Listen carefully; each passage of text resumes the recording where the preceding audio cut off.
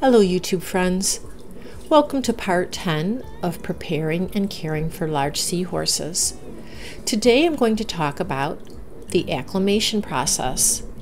The recommended process may vary depending on where you acquire the seahorses from. If you order online from a vendor and the seahorses are shipped to you, read the vendor's recommended process carefully and follow them. Usually vendors recommend one of two ways to acclimate their seahorses. The first has to do with oxygen being put into the bag for shipping.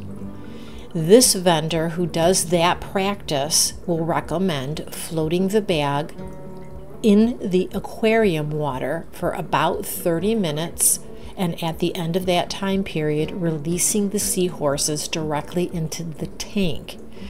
They warn not to add any tank water to the bag because mixing that water with the bag water, which is filled with oxygen, will make the bag water toxic.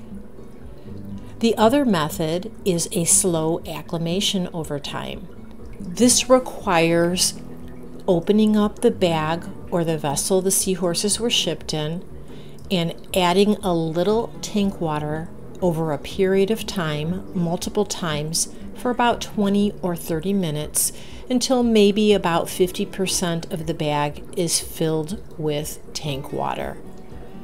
After that amount of time, then it's recommended to release the seahorses into the tank and discard the water in the bag.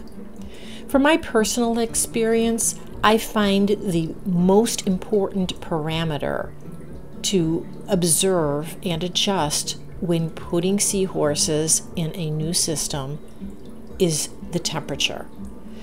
I don't really notice a big impact on salinity levels or pH. Seahorses are hardier than we realize.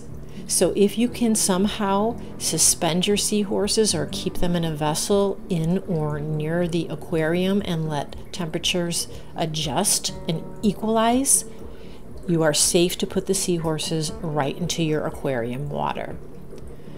You'll notice that a lot of times shortly after they enter the aquarium, they look very dark due to shipping, but will start to brighten up, especially within the next 24 hours.